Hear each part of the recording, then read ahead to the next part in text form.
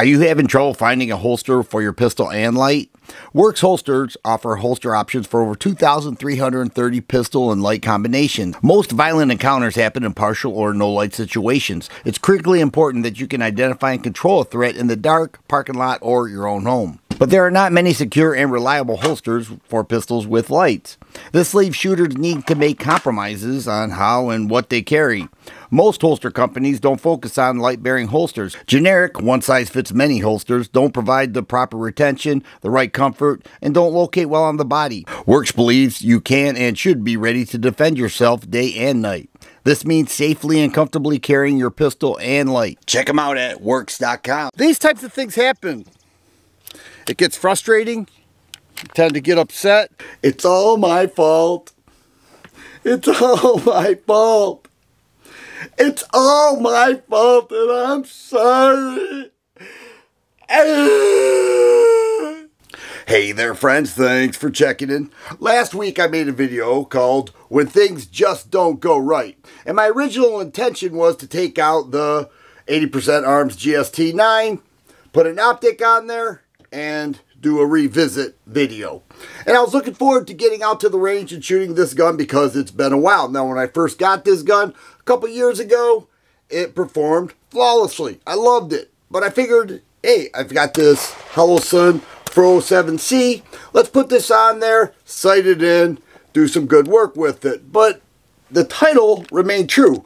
When things just don't go right. I was experiencing issues with chambering, extraction, and ejection, and they were pretty substantial. I tried 2 separate types of ammo, each of which never gave me a problem with any other handgun that I used, but for some reason the GST-9 was not working. And the only change I made in the past couple years was mounting an optic. And so I made the video and I wanted to get the feedback as to what the issue could possibly be. Now, I've mounted many optics on handguns. Never once had a problem. Didn't think anything of it. But then I made that video and I got a lot of suggestions from people. Some said that I had an extractor issue or an ejector issue. Other things needed to be looked at. The recoil spring needed to be lighter. But there was one comment specifically that was direct on with the issue. And that was from a man, Voyager.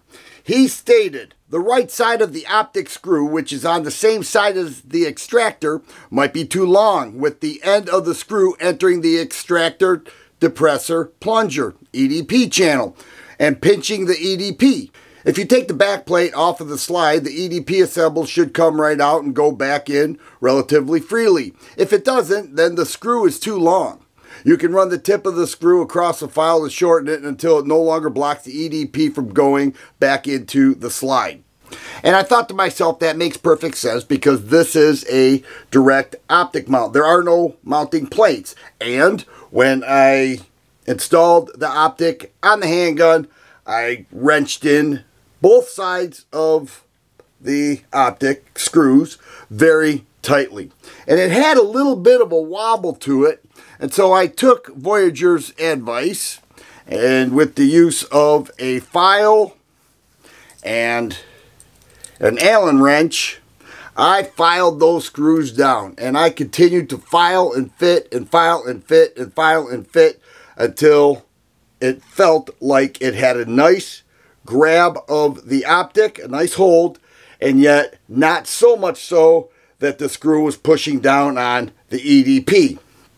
And once I did, I took it to the range and I experienced a whole different outcome with the GST-9. It was like night and day. And the optic was a little bit off, and to this time I still have not Loctited it because I wanted to make sure that the GST-9 fed, fired, and ejected. And it did. It worked fine. So that was certainly the issue with my experience at the range, and that's why it's all my fault. I had no idea that an optic mount can affect the function of the pistol, and it did in a big way. So hats off to you, Voyager. You did a great job explaining that, as well as many other people. I tell you, I learn more from this channel than I do with any other type of forum or anything else. I get the best advice in the world, and I learned something. So what is it that I learned? Well, most screws that come in the case with an optic are fairly long, and many of which are longer because there is a optic plate that needs to be attached to the optic, which is attached to the top strap of the slide. And so it allows for that additional space with the length of the screws. However, if it's a direct mount the way this is, where you don't have an optic plate, you may have to file off the bottom of the screws so you're not wrenching down on that screw onto that EDP and affect the function of the extractor. And that's one thing I'm going to look at in the future. If you find yourself hammering down the screws, continually doing that, you may experience the same thing I did. So this is a learning experience for everybody out there. It could happen. It did happen to me. And once I fixed it, which was a pretty easy fix, I have to tell you though, I was sweating a lot. I really filed down the bottoms of those screws so that I didn't experience the same issue, and I saw a much better functioning pistol with the GST9 and the Holosun 407C. Now I need to sight this in. Well, I need to Loctite the screws, sight it in, and come back and do another revisit with the GST9 because it is fixed. It's all my fault.